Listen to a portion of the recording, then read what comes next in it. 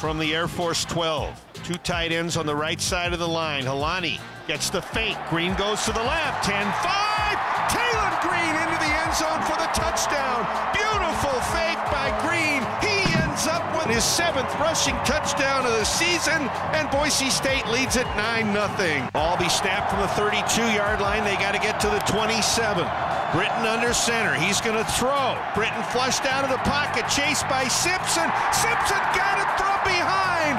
What a tackle by Andrew Simpson. Green gets the high snap, hands it off to Jeanty up the middle. Breaks clear. Nobody's going to catch him. Ashton Jeanty again. Ashton Jeanty, 50-yard run up the middle. They blew the defensive line out at the point of attack. There was nobody home in the middle, and nobody was catching Jeanty. Huge run, 10:51 to go. It's 23-12. What's going on, guys? Happy championship week. Anybody? No juice back here? I'm the only one? No, but just so excited for our players. On pins and needles through Saturday night into Sunday morning. Just so proud of our team and what they've been able to accomplish the past 2 weeks to find a way to get into this championship game and have a shot to go play for a championship and bring this trophy back to Boise, Idaho. So hats off to our players, our staff, and just so excited that we're back. It is hard to match the energy and enthusiasm of interim head coach Spencer Danielson, but we're going to do our best. It is championship week for the Boise State football team. This is the reason why you sign up to play for the Broncos. And if you are good enough to get a ring, you join that elite fraternity. How many you got? You got 2. 2 rings for Shane Williams-Rhodes, the former Boise State legendary pass catcher. Welcome on into Jay's Sports Bar. Jay Tust alongside Shane Williams-Rhodes. The Boise State football team has done it. They have navigated what seemed like was the impossible. They got a little help from the outside and then took care of their own business. And through all this, it has certainly galvanized the team. And now, Shane, they are going to get a chance to go out and play for a Mountain West Conference championship this Saturday in Las Vegas. I hate to say I didn't think we were going to be here, but I thought we were going to win out anyway. So it's good to see that we found a way to make it work. The energy right now is top tier. I don't know. It's been a while since you've seen that. Yes, the Boise State football team has won the games that they have had to win, but there has been so much outside of it that has fallen in their favor that has allowed them to get to this point, right? We mentioned it last week on the show. New Mexico, a near 3-touchdown underdog, goes and wins at Fresno. 1 week prior to that, it was Air Force going down to Hawaii and losing as a 3-touchdown favorite. If you combine both those things happening, it's like an 87-1 odd of actually coming to fruition.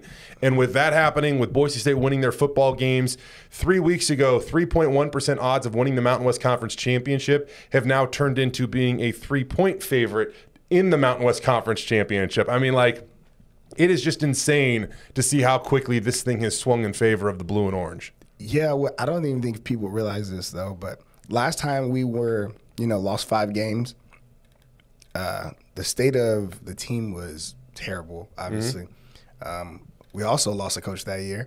You finish the year with a coach that leaves before the bowl game. The team just kind of falls apart. There's a lot going on. The fans obviously didn't love it. We lost 5 games. We were 8-5.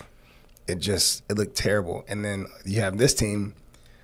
They have a chance to go 8-5, and they're about to play for a championship game, and they lost a coach. So it's just seeing those 2 situations where you lose coaches. We lost our coach, and we kind of fell apart. This team here is getting better and coming together. So it's really cool to see. Yeah. Being on both ends of those. It's crazy. That's such a good juxtaposition there, because I was here in 2013. It was one of my first seasons covering the Boise State football team. And when Chris Peterson left, for much different circumstances than Andy Avalos being dismissed, but when Chris Peterson left, it felt like the sky had fallen. The program had been delivered a gut punch 105 times to everybody in that locker room. And I remember being outside the football facilities. Everybody was kind of leaving, and it just seemed like, again, the world had ended. And now it's like a season of lost hope has turned into this rejuvenated season that anything is possible. And right now, anything is possible, including what I have called potentially the best season since 2007. That was the last time Boise State won a Mountain West Conference championship and then went on to win a significant bowl game. It was the Las Vegas Bowl. Now it is the LA Bowl, and Boise State still has a chance to check both of those boxes, and it begins this week. I think that what you brought up right there, Shane, also shows the job that Spencer Danielson is doing. It's like I've almost even forgotten about the first 10 games of the season at this point.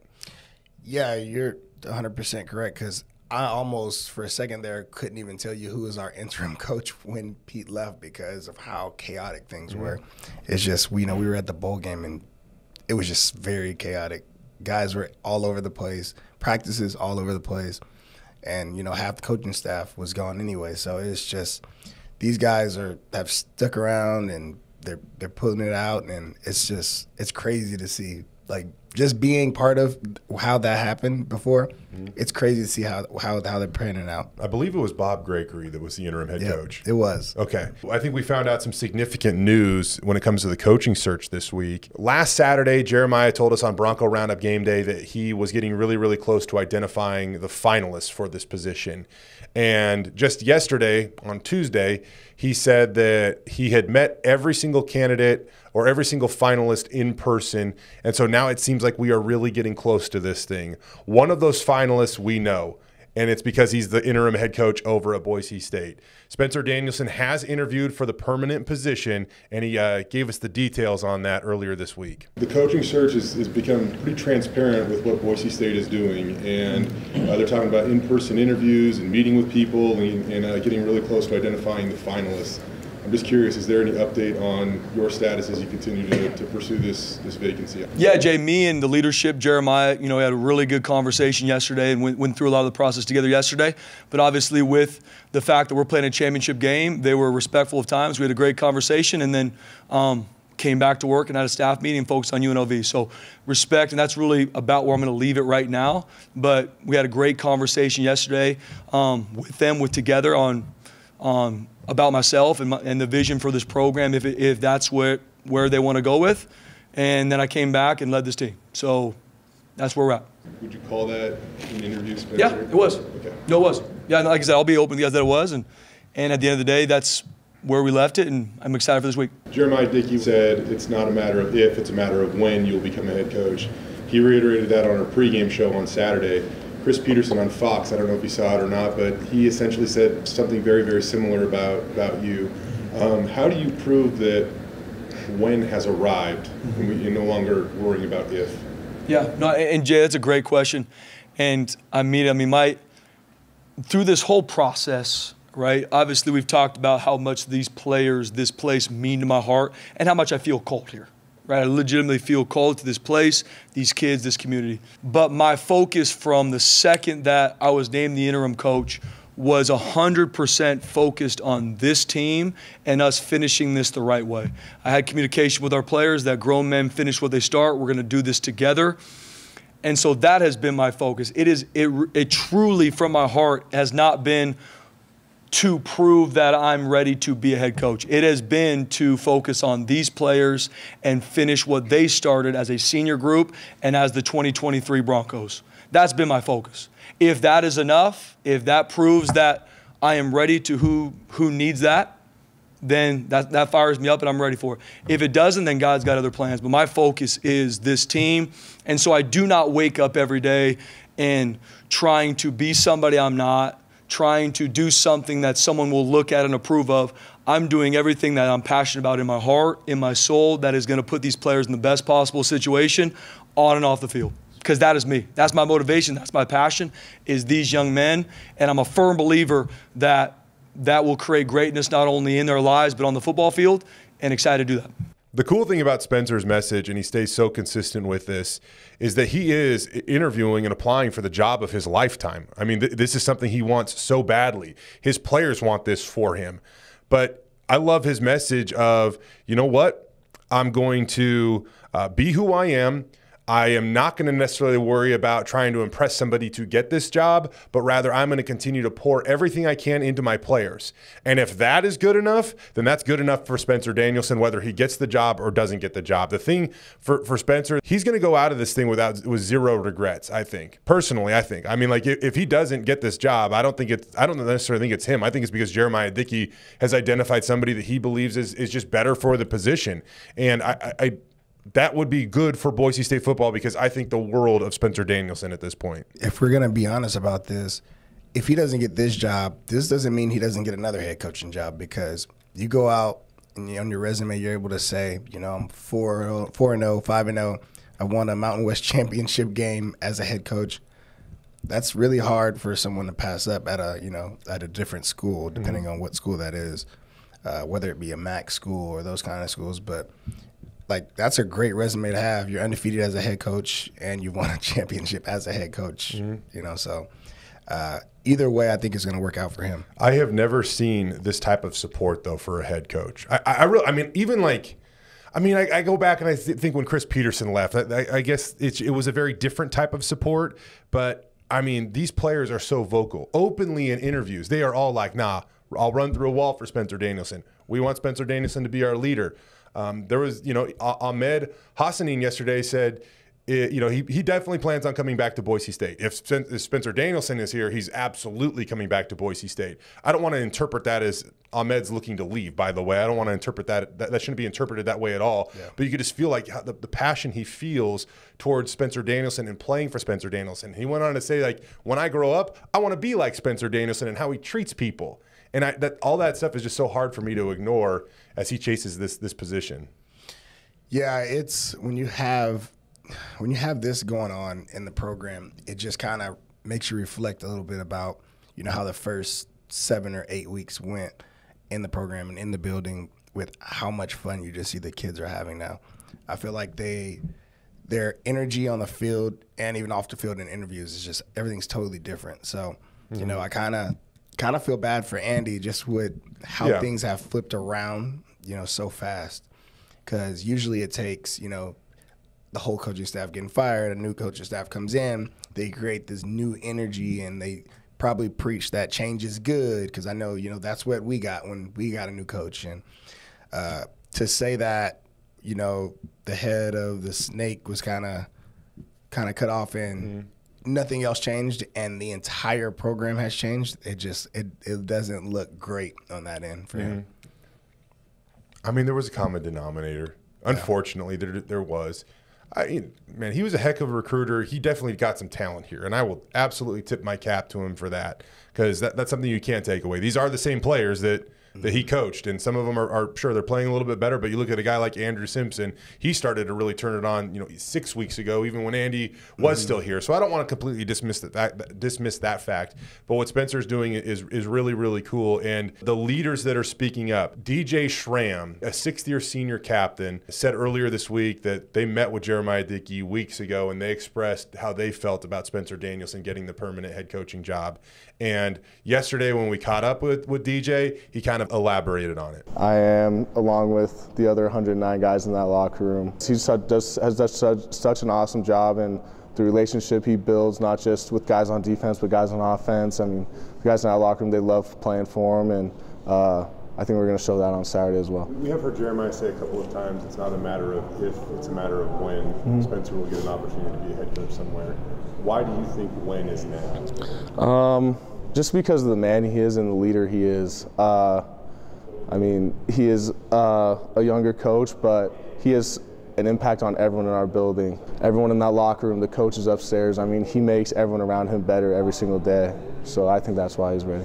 Shane, 1 through 109 in the locker room, DJ Schramm says. And there are guys when they speak up, and I'm like, is it really 1 through 109? But DJ Schramm's one of those dudes that I feel like he's got a great pulse of the locker room, mostly because everybody looks up to him. I mean, he is the modern-day Avery Williams, where everybody's just trying to be like him, repeat his process, and learn from him. And so when DJ says something like this, all of a sudden my ears perk up just a little bit more, and I start to believe everything just a little bit more. Here's my biggest deal on this whole thing is we got all these guys, and it seems like right now Spencer has nothing but pros, no cons as far as being the head coach. The only other thing the players have to realize is him probably being the head coach next year means he's no longer the DC. So that could change the dynamic of some things. Yeah. Obviously, I feel like, to me, I feel like Avalos kind of wanted some of that control, to be able to do that too. But he had to, it's different just being only a head coach and not just a coordinator. So right now I feel like Spencer's in the perfect position because he's able to have control over something while also leading the team. That is a good point because he is calling plays from the sideline still as a defensive coordinator, and I think that it would have been weird to maybe give up that duty 10 games into the season. It would have been, I guess, the 11th game of the season. It was technically his first as interim head coach / defensive coordinator. So he has called plays from the sideline. The results have been pretty good so far. Yeah, the kids and obviously the fan base have to understand, though, that dynamic will change. His duties change. Everything changes. And then obviously – with the old NIL deals, the dynamic of our team will change next year, not even including the incoming guys. Because I know Spencer's done a good job of getting guys already since he's just had this short tenure. Dude, he's gotten a handful of verbal commits as an interim head coach, and I asked him about this. I wasn't going to play this bite, but I was curious. How is this happening? So after last game, I took my shot and I asked him, and, well, here's what he had to say. These young men call our staff, call me and say, Coach, I'm watching what's going on. I want to be a part of it. Family, same way. Coach, we want to be a part of it. We believe in what you guys are doing. We're in. And I said, come on, let's roll. Because these are young men that we've obviously been recruiting, we've known about, that we know fit this place, that fit this culture, that fit this community. And them being all in, even with this uncertainty, they belong here. And so I said, let's go. Let's go to work. And it's been exciting. Got a couple more coming too, hopefully. So obviously Spencer can't comment on like the specifics of who is verbally committing. That's against NCAA rules. But you can still talk about it vaguely and the number of guys that you've got to commit. And he's had 3 verbal commits since he has been the interim head coach. And as he said right there, he's hoping to get a couple more on board. This is, you look around college football and you see all the head coaching changes, and there is like a mass exodus of players that leave a program when there is a change at the top. We've said it before. I'll mention it again. When there is a head coaching change, the transfer portal opens immediately for that school. You do not have to wait until December 4th. And so you look around and there was a head coach fired earlier this week, and 9 guys immediately said, I'm out. I'm entering the portal. I'm out of here. Spencer and company, they haven't lost one. If you want to say Eric McAllister, I guess you could say Eric McAllister, but that technically started to evolve before the change was made with Andy Avalos, being dismissed and Spencer Danielson taking over. So I'm not necessarily going to put that on Spencer. Definitely can't, because he tried to come back when Spencer got hired. Right. So yeah, I saw Eric on the sideline this last weekend, and he said that he's moving on. Like, this is, he tried to come back. Various sources that said this. I think even actually Spencer came out and said this at one point in time. Like, we got our group right now. And we just want to kind of focus on these guys and the family we have in our locker room right now. And, I think that there were definitely probably some people that said, nah, welcome EMAC back. But I think there were more people that kind of saw it for what it was. And it's tough, man. Like, I don't want to say he quit on his team, but he left the program in the middle of the season, man. And I know that he was dealing with a lot. And as he said that, he did what a lot of his teammates wanted to do, however accurate that was, whatever. But, he's going to move on. I'm not putting that on Spence's resume, though, by any means. And so not only has he won games, he's kept all of this together. Yes, I think that football has served as a big-time distraction. I wonder what it would look like this week, Shane, if Boise State wasn't playing in a Mountain West Conference championship game. For sure. Would guys have started to kind of explore the portal? This is, even if it does happen with some players after the championship game, before the bowl game, after the bowl game, this is modern era college football. Like, you are going to have guys that want to go out and just seek the best option. You're going to have guys that wonder if the best option for them is here. There still is a question mark at the top with leadership, because we don't know who the permanent head football coach is. So if you want to test out the portal, see if anybody wants to offer you a better position, pay you a little more money, whatever it might be, that is the freedom that college football is allowing these student athletes to test these days that previously had never existed. Yeah, I think the person that's really on the that really has all the eyes on him right now is Dickey, because the decision he makes at the top here after this championship game, whether we win or lose, the decision that he makes on head coach is gonna make a lot of decisions for a lot of these kids. Like you said, nobody's left yet, but let's say they go out and win the championship game, and then they hire someone new. Mm-hmm. I assume, obviously, Spencer will still finish out the season as the head coach, but I don't know if a lot of these kids will stay. I mean, if okay, he's not coming back next year, at this point, the kids in their minds are thinking, well, the portal's open now for me. Guys are going to start getting picked up, so I have to get in there so I can have a better opportunity, because obviously the longer you're in there, the better chance you have, So I think that can change some things versus if he's hired as the permanent coach. I think you get less kids that jump in. But I also I'm not naive, and I know that this 109 that we have will not be the 109 we have next year. Correct. There's going to be some guys that are going to be gone. So I know they all love him, but I'm not sure how many we get back. Mm-hmm. I think that he's a key piece to this. I think that he means a lot to this program. If he's not hired as the head coach, I think the question now becomes, how do you try to retain Spencer Danielson? And I don't know if sure, it might be more money. It might be an associate head coach title. I don't know what it is. But he has made it very clear that he wants to become a head coach one day. And I liken this to another guy that, different sport, similar scenario, Scott Garson. He was the former College of Idaho head basketball coach, and man, he turned that program into a national contender, and now Colby Blaine has just taken it to another level. But he was the right-hand man to Ben Howland at UCLA. Few benches get bigger or better than that, right? Yeah. And he was the right-hand man to Ben Howland. But in order to become a head coach, he felt like he had to go get that experience somewhere. So that's why he ended up in Caldwell, Idaho for a few years, getting that leadership, being the guy with the whistle around your neck, calling the timeouts, like trying to get experience in that role.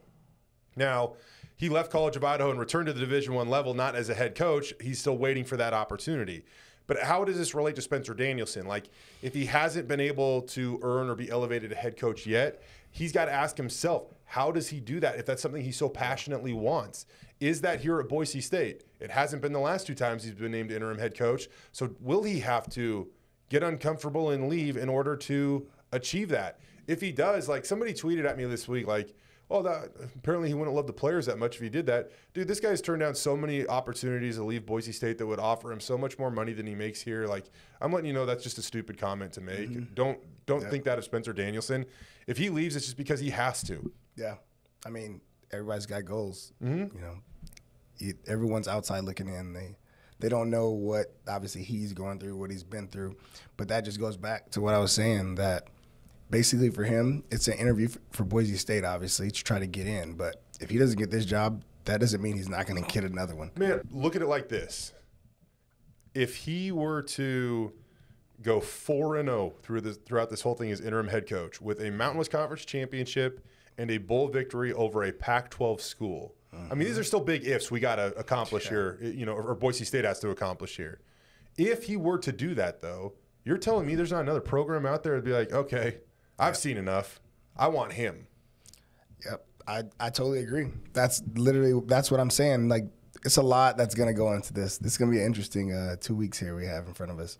Very interesting. Between the Mountain West Championship, the new coach, all of it. Mm-hmm. The transfer portal. It's going to be I miss the days, Shane, where we could sit down after football season and we could just get ready for Christmas. Signing day, At that point, it all goes to recruits now, It was signing day in February, though. Now we got signing day in the middle of December. Yeah. I miss the days, like I said, where it was just like, we're through the regular season. We'll get through the bowl game, and then we will just kind of kick back for a couple weeks, some well-earned time away from our jobs, I personally believe. But now December is as loaded as any month on the football calendar because of bowl games, Mountain West Championships, transfer portal opening up, signing day. I mean, December has just become insane. And, I mean, this December, obviously, for Boise State fans, it's probably one of the biggest because head coaching job and you got the head coaching job. But then you also currently have your highest rated player ever to commit to Boise State, who will be signing in the middle of December. So it's just a lot that's hanging in the wind right now. Still verbally committed at the moment. Yes. But he has said, we reached out to his football coach at Burley High School a couple of weeks ago, and he said he's exploring the process. So I don't even at that time. I mean, we know he's still verbally committed, but what that means, I don't know. If he's still going on visits to Oregon and Michigan, they're throwing all the stops right now. Exactly. I'm pretty sure he was just at the game this week. He was at Michigan. He got to see the Wolverines knock off Ohio State. They're pulling out all the stops at this point. So that's why I said these next 2 weeks are huge. They're huge. Shifting our focus, I guess, back to the product on the field. Ashton Jeanty, the 2023 Mountain West Offensive Player of the Year, a title that was well earned. He led the league in yards from scrimmage. Heck, he leads the nation in yards from scrimmage per game at over 164. He led the league in rushing yards per game. He was second in total touchdowns. He was first in offensive plays of 10 or more yards with 49. He is the most explosive player, I think, personally. Go ahead, say it. College football, Go definitely the Mountain West, but running back for sure. I think there are some other wide receivers, the kid from Oregon. There are some guys out there that I don't want to completely just seem like I'm a homer and go all in on Ashton Jeanty here.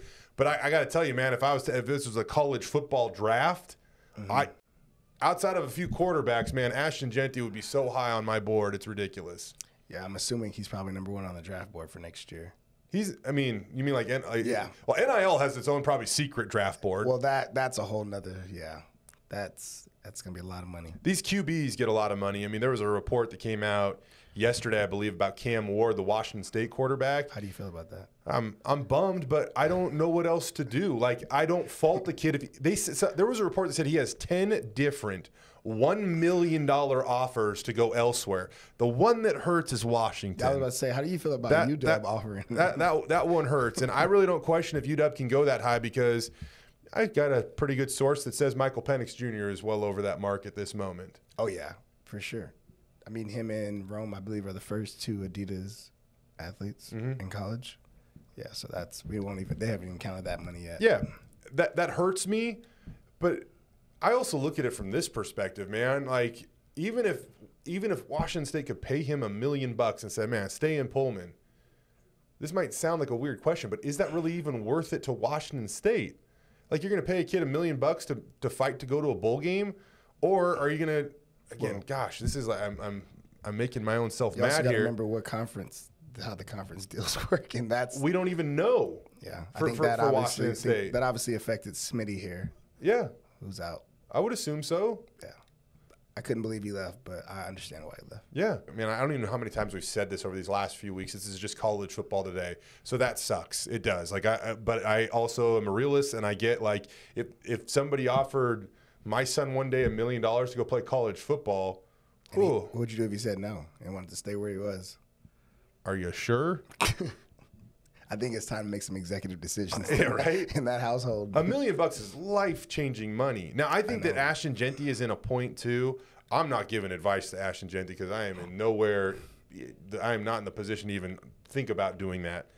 But if you are Ashton Jeanty, you know that you are draft eligible next year. Mm-hmm. That's something you really have to weigh. Do you want to go to the SEC and get that money right now?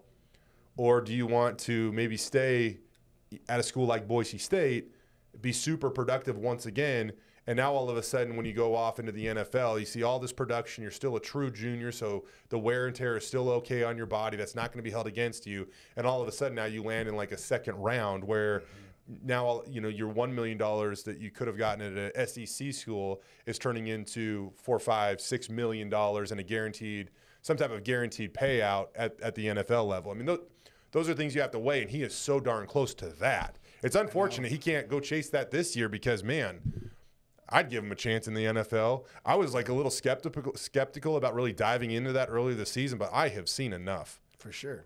The thing I will say I've loved is the fan base. I think I've seen a ton of people online saying, I get it if he leaves. Like they typically, you know how the fans can Yeah. be, but they all understand that we have the best back, and for him not to leave, for someone to say, "Hey, here's $1.2 million," and we know that in the NFL they don't pay backs, which is another factor in that. So it's just like, why? A lot of people have been very accepting, even though he hasn't said that he was leaving. They've been accepting of it. That's life-changing money. And if you got a good financial planner, I mean, that's something that could impact you for the next few decades of your life. And if you do it right, heck, that type of money can turn into generational wealth too, if you do it right. On a more controversial topic, so he wins 2023 Mountain West Offensive Player of the Year, thank God. I was a little on edge this week. I put him first on my ballot, clearly. I was a little on edge, though, because last week the Doak Walker Award released their list of finalists. And I keep going down. I'm like, oh, maybe they're just not doing alphabetical order this year. Well, it seems like it's an alphabetical order. And I get to the bottom, and there's no Ashton Jeanty. Makes no sense. That is so dumb. And I'm really not like, I don't try to get too caught up in like these awards and stuff like that. But my goodness, if your job is to honor the best running back in the country and you have not acknowledged or watched Ashton Jeanty, Top 3 in every category. then what are we doing? Like, what is this every award category. even about? Is there a category he's not top 3 in?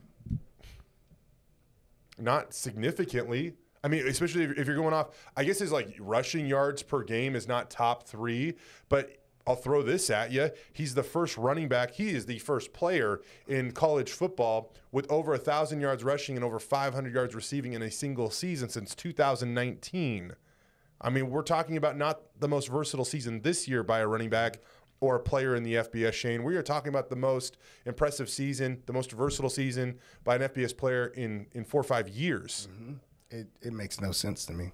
And that all this being said is without him playing 2 games. Exactly. Which is crazy. It's crazy. So I asked Jeanty after last game if it was any type of motivation for him, and he gave me the whole, I'm not about personal awards. I want the team to win. A Mountain West championship means more to me. And then at the end, he kind of said, was it maybe a little motivation? Sure. And then he kind of went back to like the team stuff. It was a whole lot of motivation. Come on now. Sure. Yeah. A little salty. Yeah. I need him to not make another award so we can bring it this week. Right, exactly.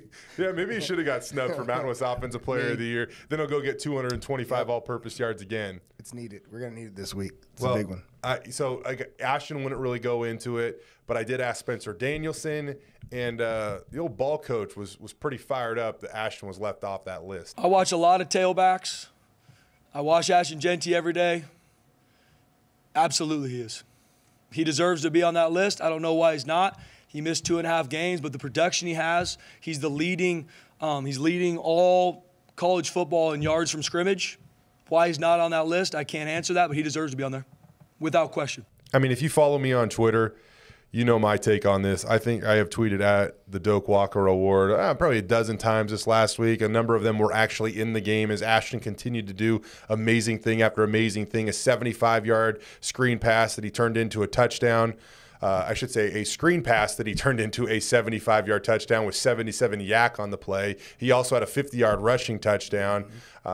He had 2 out of Boise State's, 3 offensive touchdowns in the game, and put the team on his back yet again. And this is 2 weeks removed from missing 2.5 games. And actually, it was more than 2.5 games. It was like 2 3/4 games because he missed the whole second quarter against Wyoming as well. He's back, and he's as good as ever, and I know that he's going to be motivated to finish this thing strong in Las Vegas this week. All right, here we go. It's time. Mm-hmm. Top 3 Boise State running backs ever. We'll say this because I know it's always a few stipulations with these. I know some things can kind of sway you one way or the other. Okay. So we'll go. You can omit draft position where they're picked. You can omit everything, just period. You can, if you had a draft, and let's just say, let's give a random quarterback that way. Let's say your quarterback's Brett Rippon, and you have to put a running back there with him. Who are you going with? 1, 2. Who's the starter? Who's the backup? If it's Brett Rippon, yep. I mean, Jay Ajayi was a little more downhill. And up until maybe last week or 2 weeks ago or whatever, I probably would have fought somebody over this. Like, I'm very adamant that Jay Ajayi is number one. But man, after that 75-yard screen pass touchdown, I think if this is a fantasy draft of Boise State running backs, there you go. I'm taking Ashton Jeanty number one overall. So who are you getting in the second round? I'm getting Jay. Jay's 2. So who's 3? That's a tough one because I know that there's going to be people listening to this that are going to say like Brock Forsey, which that's fine. I'm cool with that. Mm-hmm. That era was a little bit before me and how well I really knew the Broncos in terms of just like the eye test and what I know. Fantasy wise, I'm probably taking J-Mac. If I'm looking to have an NFL team, I think Alexander would actually be third on that list just because Alexander was so good in the box, short yardage situations. He had that little quick movement, which I think is really valuable in the NFL. So if it was like compiling an NFL team, I might take Madison. But if it's like fantasy, I'm taking Jeremy McNichols because he caught a lot of passes too. Dang, no Doug in there? Oh, man. Did you forget about Doug? No. Okay, you know what? That's a really good point. I'm sorry. I think Doug is actually the best of both of those guys. Of which two? Of Madison and J-Mac. I think he's the best of both those guys. Plus, he was a little bit of a contributor on special teams. Oh, yeah. Yeah, you're right. I overshot that one. It's Doug. I'd go Doug at 3. Doug? Yep. Yeah. Plus, if he needed to play linebacker, apparently he could do that as well. Yeah, I mean, he did start on defense. Yeah. He started out and had to switch over. So. But how insane is that? Like, Doug Martin's at 3? Like, what? I know. And he's the one that went first round. And he's the one that went first. Good point. He's the one that went the first round. That's why I said you got to omit that. My other thing with Doug, though, when I do the rankings, you got to remember he had the best quarterback in the country. It makes it a little easier when teams can't just. I mean, you got to look at what Jinty's doing it with. People saying we're bringing him in the box. We know we're gonna take you throwing the ball all day, and he's still like just obliterating it. I do think that. I mean, I know that you know this too, but I do think that Taylon Green's athletic presence certainly helps Ashton at times. I mean, even on his 50-yard touchdown run, I think it was one of the safeties that for some reason was so worried about Taylon, getting outside that it was like the parting of the blue sea, or I guess it was blue and white, their uniforms. And he was off to the races, like hardly untouched. I mean, that was probably the easiest run of Ashton Jeanty's entire season. I think he only just had to do a little hurdle going through the hole. Other than that, he got skinny for a second, out, gone. Yeah. Other guys that were honored this week on the All Mountain West team, Ahmed Hassanein, who is becoming an absolute freak. And I so want to see this kid back at Boise State next year because he's only going to get better. So much of what he is doing right now, yes, he pays attention to detail, and he's got a skill set that allows him to get after the quarterback. But I still think so much of what he does is just based off of effort and pure will to get to the quarterback. Once he develops even a few more moves, like, holy cow, this guy could lead the country in sacks next year. His numbers say he'll be the next great Boise State D lineman. Yeah. Based on the numbers. I mean, he almost tracked down Mohamed Kamara of Colorado State for the sack lead. He ends up finishing second behind him. He's had 8 straight games with at least 1 sack. I think that the turning point for me, and it's really cool to see some of these guys evolve. I think it's so easy to be detached from the humanized part of college football players at times because you watch them on TV, you cheer for them to score touchdowns, but I think that sometimes it doesn't even seem real, like these are real humans. Yeah. And I had like the coolest conversation with Ahmed after the North Dakota game in week 3. So he didn't have a sack in either of the first 2 games. And like he almost got like emotional talking about it because he was like, I kept going through this process and I kept doing what the coaches told me to do, and I'm not seeing any production. And so now I'm questioning myself, like, am I doing what's right? Am I doing what I need to do to be a successful football player? And then all of a sudden he stuck to the process, and boom, he has turned into, again, one of the best pass rushers, one of the most effective pass rushers in the country over the final 2 months of the season. What they don't understand is at the beginning of the year, we didn't play the easiest competition. Nope, didn't. Wasn't the easiest schedule I've seen Boise State play. So that probably takes in an account. A little something to do with it. One of the teams is in the college football playoffs right now, so that plays a role. That helps. Yeah. Yep. At least helps them. Hurts Ahmed. I've just been really impressed by him, his maturity, his leadership, his dedication to the process. And I asked him about it this week, and he says as he has kind of matured and grown. 5 years ago, this kid he hardly even knew what football was. He came over from Egypt, hardly even knew what football was. Now he's a first-team All-Mountain West defensive end. I asked him, how was that possible earlier this week? I kind of like leaning all into everything. It's just like taking it step by step. It was like, okay, on Tuesdays, Mondays, what I'm going to do on Mondays, how do I get prepared for meetings, how I'm going to watch the install, how I'm going to take notes, how I'm going to organize my living. Also, schoolwork is a big part of it, so how I'm going to get that done so I can focus on the week and focus on football.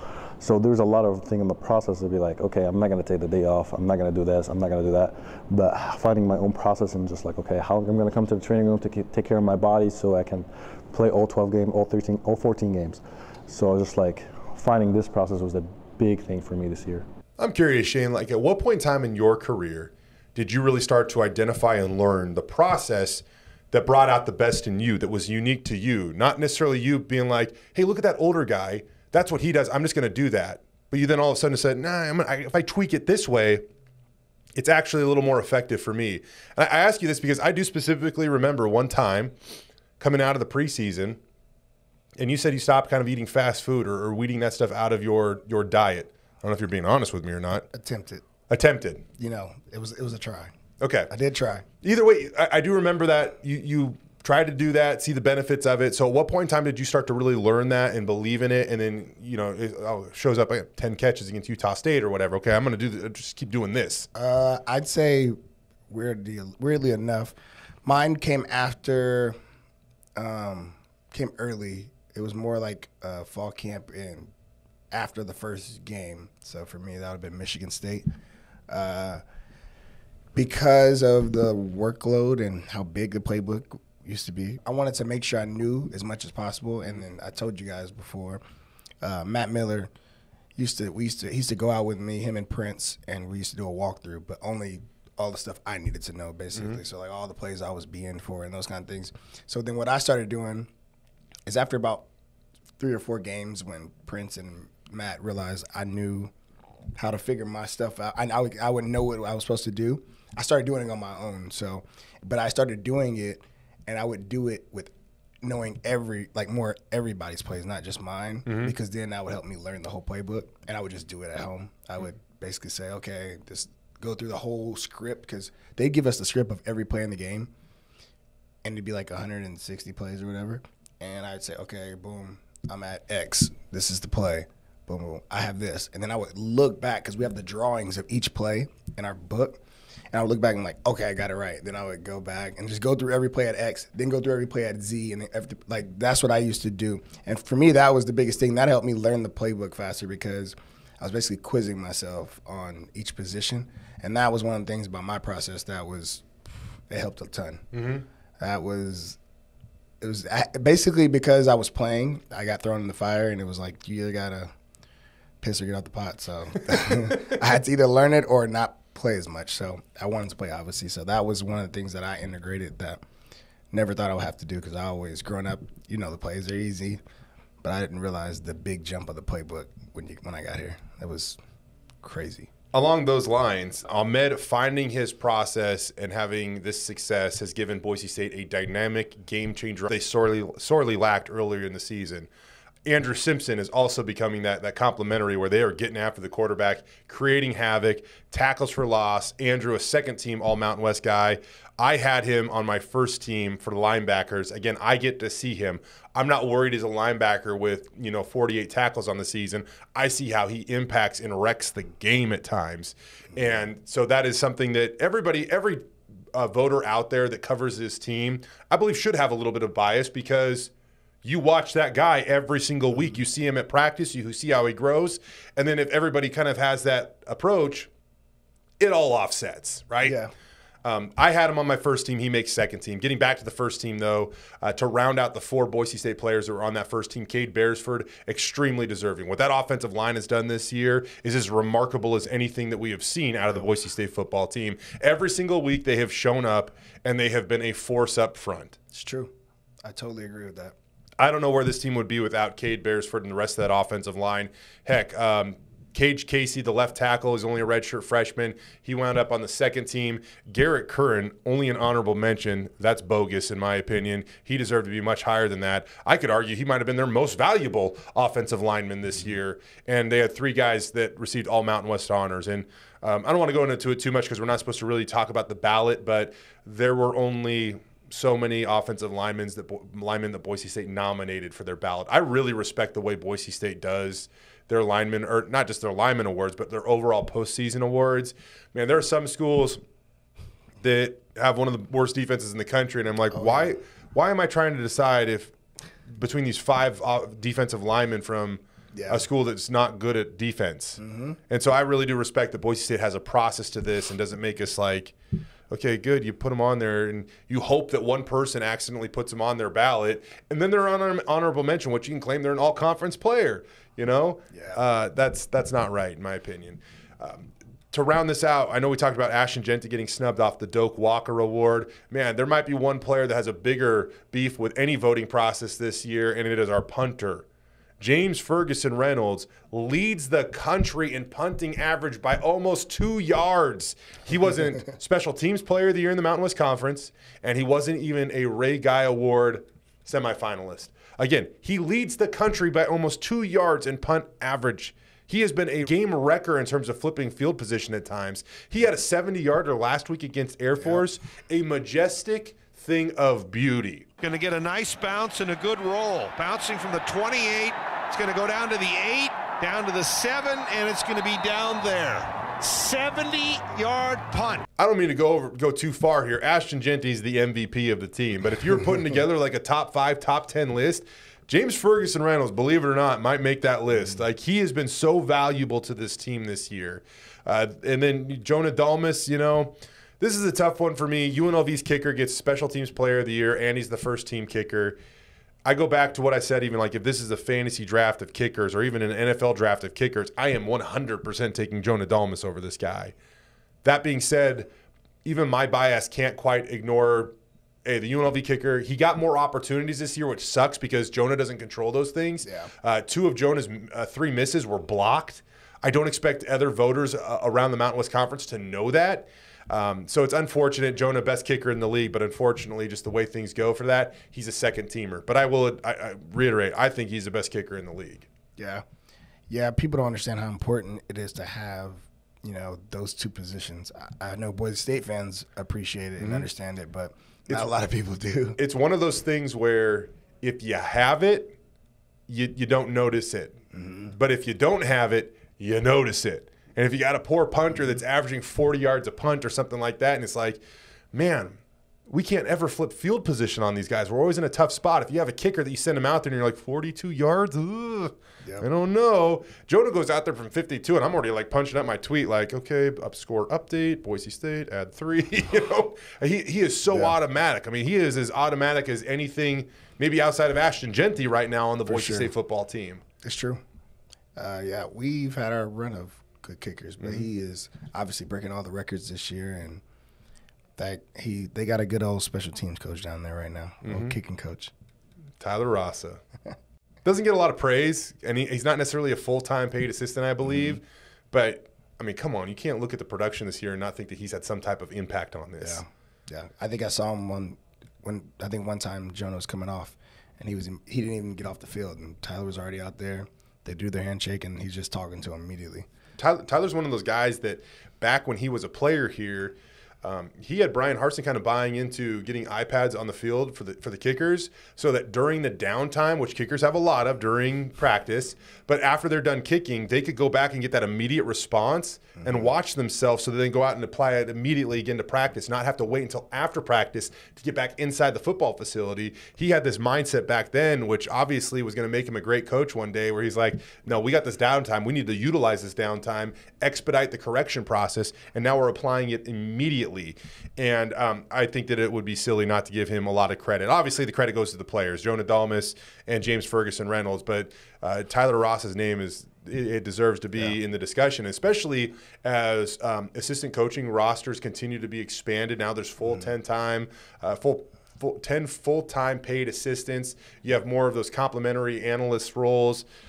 He's a guy that, as those positions start to warrant more money, probably deserves to be in that discussion. My opinion. What I say is, I think it helps the players a lot when your coach can literally go out and do it and show you how it's supposed to look, like live, just right there with his leg. Right, especially at that position, because for so long it was just, we didn't have one. Oh, the linebackers coach also knows some stuff about special teams. Okay, send him over there too. He'll do that. Yep. Now it's like, no, a kicker, a guy that knows it, lived it, understands it, can teach it, can interpret it, can correct it, sees all the finite details of, look at your plant foot. It's just a little tilted too far or something like that. Like, he sees all that. And that's why I think you've seen the kicking game, not even at Boise State, but really across college football, start to get a little more efficient and a little better. There were 12 total Broncos that received all Mountain West awards.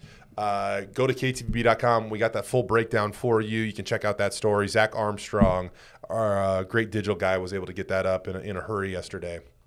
Getting back to the game, like I said at the top of the show, it is championship week. And the stage for this thing, I would prefer the blue, but outside of that, it doesn't get cooler than this. You get to go down to Las Vegas, play in Allegiant Stadium, an NFL venue, and try to save your season by winning a Mountain West Conference championship. You're taking on a UNLV squad that's having their best season in a long, long time. The Rebels are 9-3, but Boise State has absolutely dominated this series. They haven't lost to UNLV since 1976. They've won every single game against the Rebels in Mountain West Conference play by at least 17 points. 5-0, every win by at least 17 points. I'll caution Bronco Nation and say, this seems like a different UNLV team, but I am taking that history, I am taking that momentum, and I am taking it to probably the sports book in Las Vegas this week. I'm just kidding. I'm not doing that. But I feel good about it, man. I just feel that good about it. We said the last couple of weeks, we felt Boise State was going to blow out Utah State. They did. Said it against Air Force. I know that you look back and the margin of victory might not have seemed like a blowout. That game was never in doubt, though, for the Broncos. And they covered the spread in that game. I'm of that mindset again here. I think they go down and they hammer UNLV. Boise State money line. I think it's minus 145. Yep, I've already taken it. Oh, okay. All right. Oh, okay. Well, you already got the action then. Georgia money line, Boise State money line, parlay. Okay. Yep. Georgia over Bama. I think Georgia's like a 5-point favorite. It's gonna be a tough one. Boise State a 3-point favorite. I think Bama's got a tougher game than we have. I'm sorry. I think Georgia has a tougher game than we have. Taking on Bama. Well, yeah. I think Bama's gonna bring. I know a lot of people think that game is gonna be a little bit wider margin, but I think Saban's gonna bring it to him. Yeah, I believe in the magic of this football team and everything that's going on right now. Taylor Green proving he's tough this week. He bounced back last week. I love this little stretch of football that Bush Hamden kind of, I would say, not forced upon Taylor Green, but said, man, this is why I believe you're a dude. So Taylor goes out and he throws the interception in the end zone near the end of the first quarter. And that next series, they come out. Taylor hits a couple of seam routes to his tight end, and then he makes this beautiful corner throw. It might have been his best throw of the season to Matt Lauder over on the sideline. And it was like Bush Hamden was like, man, I know you threw the pick, but I believe in you, and we're going to come back out, and we're going to attack, and I'm going to have that confidence in you. And Taylor went out and he did it, and then he caps that drive with that little touchdown run. The true freshman tight end, Matt Wagner, picks it up. Nice block. Air Force had no chance at containment there, and Taylor takes it in for a touchdown. I loved that drive. I loved Bush's play calling on that drive. I love the confidence that he instilled in his quarterback. I love the execution from Taylor Green. That was probably my favorite drive of the game. Yeah, I think Bush has done a great job. The biggest thing I liked is all the swing routes. They're such easy throws for Taylor, and it's Genty catching them. It's a sweep. That's all it is. It's a freaking sweep. But Genty in space, you take. Mm-hmm. And it's an extension of the run game. That's all it is. But you're giving Genty more space. Mm-hmm. You're putting him out there on corners and safeties, and he doesn't have to worry about linebackers. So which is where you saw him score. He just runs a swing route. He's out. I'm so interested to see how UNLV tries to counter this. Barry Odom and Bush Hamden have had some battles from previous years in the same conference together. His defenses are kind of exotic. They're unpredictable. He's done a good job. If you look at their overall numbers, they're really not great in anything, but they're pretty good in a lot of stuff. They don't really scare me, but they do enough to not necessarily make you feel, super easy going into the contest. Yeah. And he's good enough to where I wonder, man, when Tu's on the field, how do they eliminate him and make somebody else beat him? Austin Bolt, Prince Strawn. They probably need a little bit more out of those guys. I don't know if they haven't necessarily been asked to do a ton so far, but this is kind of one of those weeks where you probably need one of those guys to make that type of big play. Yep. And I'm not even talking about getting behind the defense for a 50-yard touchdown. I mean, great, that'd be awesome. But it's just kind of like – at some point in time, they're going to need a tough third down catch. Yeah. Who can Talon go to and get that thing, move the chains, and give Ashton Genty another shot to hit a home run? Yeah. Here's where I stand on the game. I don't think UNLV can stop Ashton Genty. I don't either. UNLV's rush defense isn't bad. It's fourth in the conference at a little under 150 a game. Man, Boise State's rushing for like 250, 275. Yeah, I was going to say, if they usually average 150, Genty will have about 200. Yes. Himself. I believe it. So that's the thing. I don't think they'll be able to stop him. So I think offensively we'll still be able to score points. Mm-hmm. I think you see us back in the 30s where we usually are. We didn't quite get there, last week. But I think you see us back in the 30s. But here's where it's going to come down to, can we stop UNLV's pass game? Mm-hmm. So I know we can score, but I don't know if we can stop their attack is the problem. Ricky White, 1,300 yards receiving this year. UNLV, they had a really good quarterback last year in Doug Brumfield, but they really identified a new, younger quarterback. He's only a redshirt freshman, and he has done an awesome job for this offense. Super efficient, has turned it over a few times this year, but for a kid his age, you would take it any day of the week. His quarterback efficiency rating, one of the best in the Mountain West Conference. He was the Mountain West Freshman of the Year. Certainly should have been in contention to be a first or second teamer at that position as well. There were just some older guys that probably got a little more credit than he did.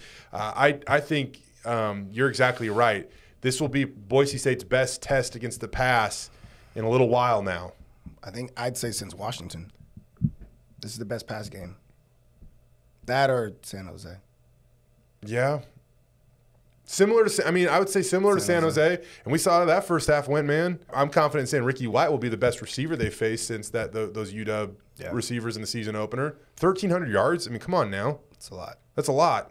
So how do they find a way to effectively eliminate him from the game plan? How do they confuse, pressure that young quarterback? Boise State's been dialing it up lately, man. Like I said, Andrew Simpson, Ahmed Hassanein, a guy we don't talk about a ton, but has 3 forced fumbles overall in the last 2 games. Braxton Feely. Mm-hmm. They're starting to do some things up front where it's resembling those old Boise State defenses where there's a number of guys that can do some stuff that change the game. Jaden Virgin, come on now. We're sending 4 and we're getting home, so it's hard to complain about that. I look at Jaden Virgin, and mostly it has to do with kind of his physique and the fact that he wears his old number 40. See a little Tyrone Crawford in him, a younger Tyrone Crawford that was, he got to the NFL and he started to bulk up a little bit and moved inside and things like that. But like that early on Boise State Tyrone Crawford, there's a little bit of a resemblance there. Some athleticism in there. Big-time athleticism, big-time size, big-time ceiling. All right, we've reached the point. It is prediction time. Boise State a 3-point favorite. The over-under on this thing, since you always ask me, I looked it up before the show. The over-under 58. Oh, dang it, you're going to guess. I'm going to say 63. Okay, right. The over-under 58. So Vegas is thinking a final score somewhere 30-27, 31-28 in favor of Boise State. That's interesting because I was going to say it's going to be 31-38. In favor of Boise State? Yeah. That's where I was at with it. I might have a little too much confidence right now, but I think it's going to be a little bit wider than that even. I'm going to go 34-24. Okay. Mm-hmm. All right. Yeah, and it might even be like a late score from UNLV that just kind of makes it look like the score is better. I just have a lot of confidence right now. You go out to practice, they're rejuvenated, they're energized, they're practicing less, but yet they feel like they're getting more out of it. They're just being more intentional, diligent in their process of practicing. They're not taking unnecessary hits. anything like that. There's a lot of yellow jerseys out there at practice right now too, for that matter, where again you can kind of just tell like there's a huge emphasis on keeping their bodies healthy for Saturday. That typically happens in week 12.